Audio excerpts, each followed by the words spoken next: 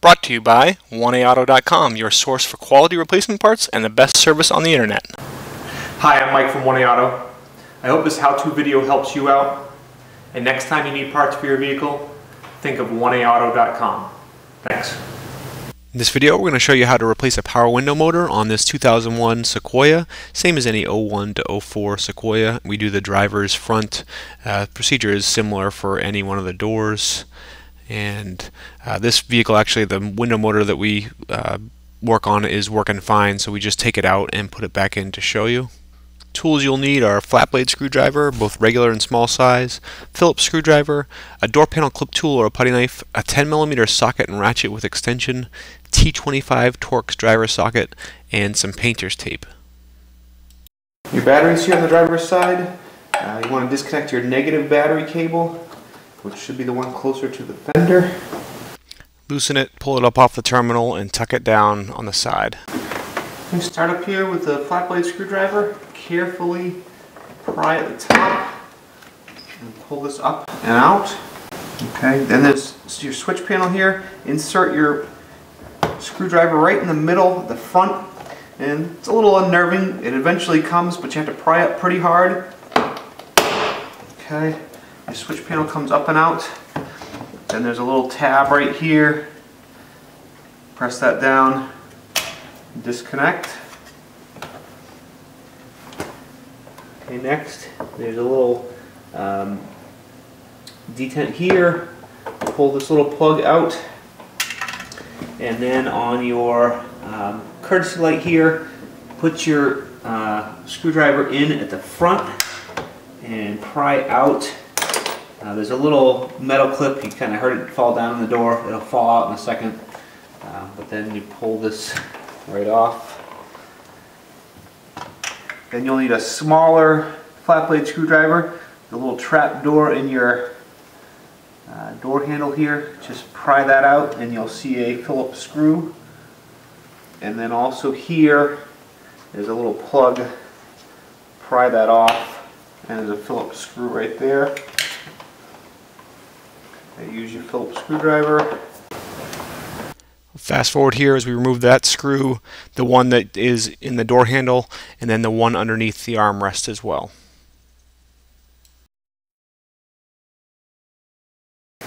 Okay, take your regular screwdriver again, put it in right above the lock here, and pry up and out on your bezel, and then down and out, and pull that right out. Now on the back edge of the door panel, there's two little pins. Push the center of the pins in. Okay, and then these clips come out. Take a door panel clip tool and kind of insert it into the back here. Slide it up. You'll feel a clip. Try and go around the clip. Okay, pull it out. There's my little clip for my courtesy light. Right around the door.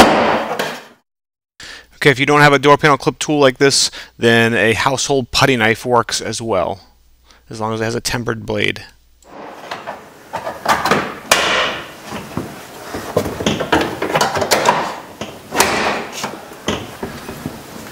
And once you release the clips, lift the door panel up and off. Clip or two stay behind. Just use a pair of needle nose pliers and pull those out.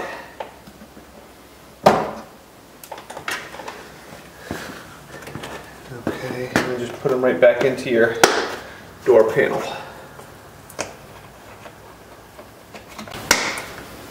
Okay, even though I'm going through it in kind of fast forward, you want to make sure you slowly and carefully pull your water shield down.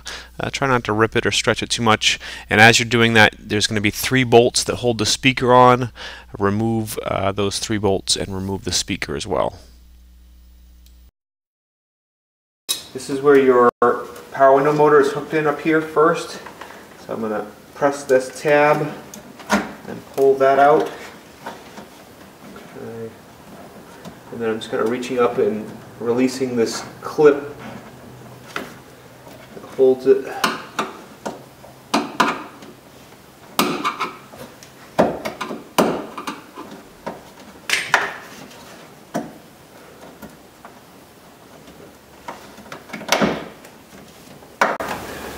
regulator is held on by 6 bolts. There's 2 here that hold the track, and then there's 4 here that hold your motor assembly. And I'm going to start by taking these 2 off. Now right now my window is all the way in the up position. You'll see you can take the regulator apart and then move the window down and then unbolt it.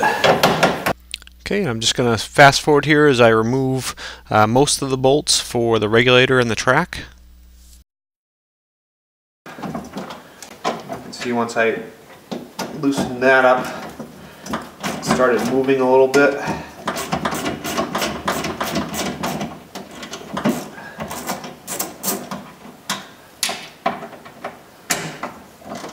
I'm actually going to hold on to the window while I take this one out.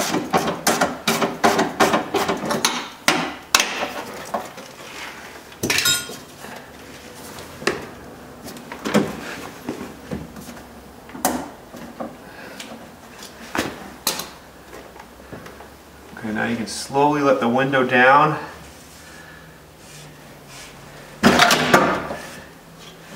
Okay. Okay, now you need to remove that bolt there and that bolt there to release the window from the regulator. And use a little fast forward as we remove those 2 bolts. Okay, those bolts released.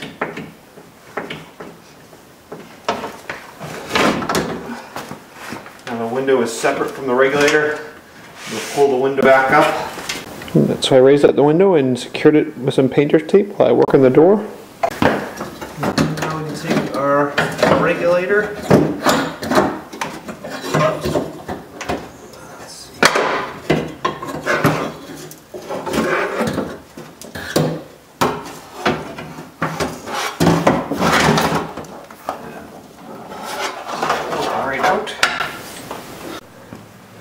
Okay, to replace the window motor, first you want to remove this balance spring. Just take a screwdriver, kind of pry it right up and off. Okay. Once you've gotten that off, then you just turn it right over. And there's 3 T25 Torx screws that hold the motor to the regulator. You're going to want a T25 Torx bit with a socket and a driver like this. And speed up here as we just remove those 3 screws.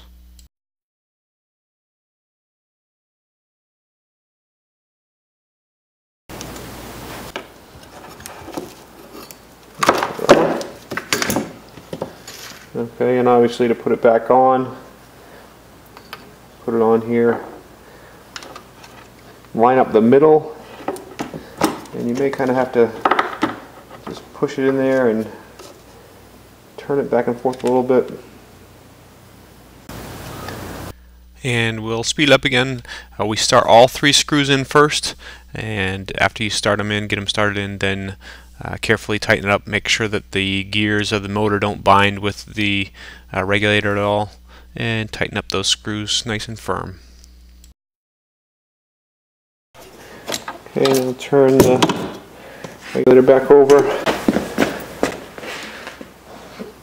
and take a screwdriver, just kind of pull this along and out, put it right back on. Okay, so I threaded a bolt here. Okay, and then we have to bring it up and get this arm here. Like that, and make sure this arm here slides in right there. Okay, and then bring this up and put that. Okay, so that bolts right there, and we can start our other bolts in. And I'll fast forward here again as I just start in all the bolts. I start them all in first, then I get my socket and ratchet, tighten them up, and you want to tighten them up all nice and firm. Don't need to over tighten them though. Okay, now here I'm gonna reconnect my power window motor, the lead, and I've already reconnected my battery. turn my key on.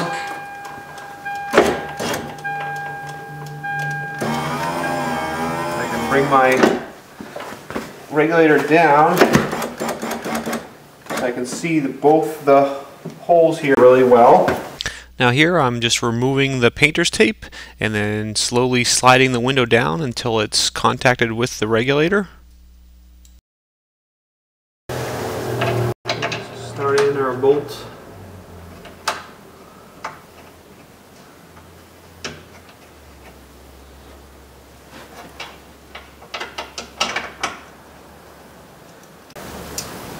And I'll speed up here. Really important, make sure you start both bolts in first to make sure they're going, and then tighten them up, and again tighten them nice and firm. You don't have to over tighten them though.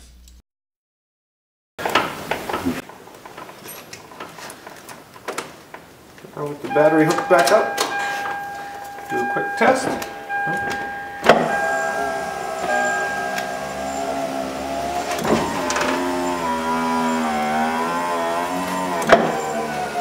Everything seems to work really well.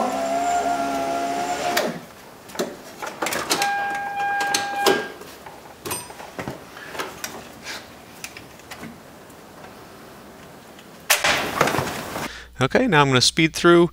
You want to put the lower part of your, or you can put the whole water shield back on and reinstall your speaker, and just make sure that you pull all your harnesses through the correct spot in the water shield, reconnect your speaker, as well as put the door handle cables through and reinstall your door handle as well. Put the door panel on, put it up in place. Okay, make sure you pull your window harness through and fish this harness through right down here. And just kind of look back, make sure your pins are going in.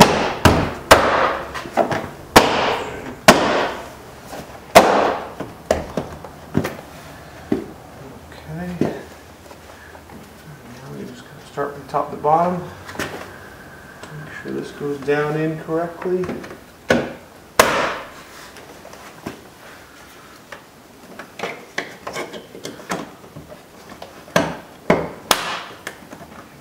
Goes in.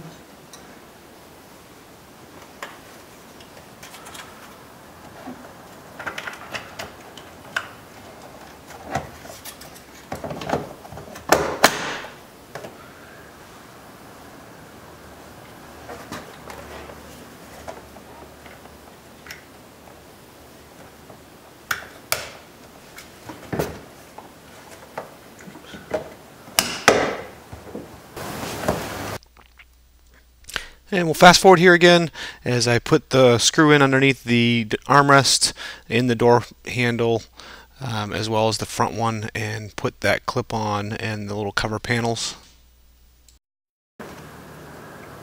Okay, on these pins, make sure you push them out so the center is sticking out. Then you push it into place and lock it in by pushing the pin flush. Again, push it out so the pin's sticking out. Put it in. Push the pin in flush to lock. And if you haven't already, reconnect and tighten up your negative battery cable. We hope this helps you out. Brought to you by www.1aauto.com, your source for quality replacement parts and the best service on the internet. Please feel free to call us toll-free 888-844-3393. We're the company that's here for you on the internet and in person.